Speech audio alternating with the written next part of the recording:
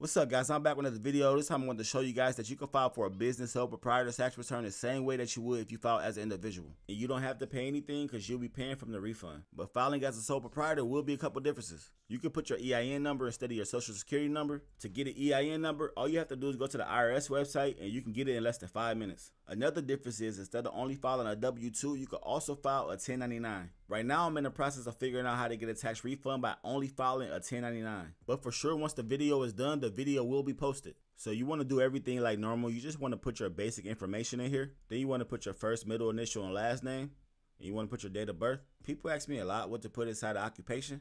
You can just put the job you work at. Like if it's Subway, put Subway. If you're a sandwich artist, put sandwich artist. It don't matter. You can put Subway, sandwich artist. Or you could just put Subway. Or you could just put sandwich artist. Or you could put all of it. It doesn't matter. And remember, right here on this part, instead of your social security number, you want to put your EIN number. But I'll just speed this part up.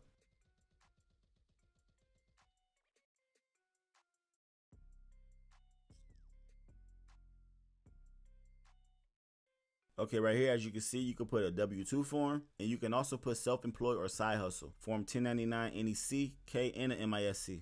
So you could click one or both of them and then click continue. And I'll just fast forward this part too.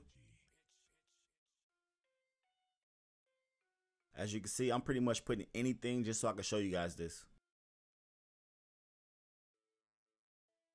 As you can see, you still can fill out a W-2 as a sole proprietor because you still can be a W-2 employee. So right here is the W-2 and you'll just enter the information the exact same way as you would if you were an individual. And you'll still be able to get a refund doing it this way, but instead you use your EIN number. Also, if you're ever confused about percentages, all you have to do is put ridiculous amounts and it'll tell you exactly what amount you need for the year. So I'm pretty much putting 100,000 in every box, and for the withheld, I'm putting 50,000.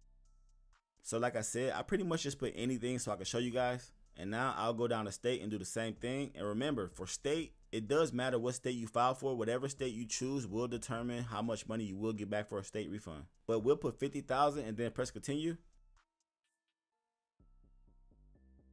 See, right here it's telling you everything. You should have 6.2%. 6.2 of 100,000 is $6,200.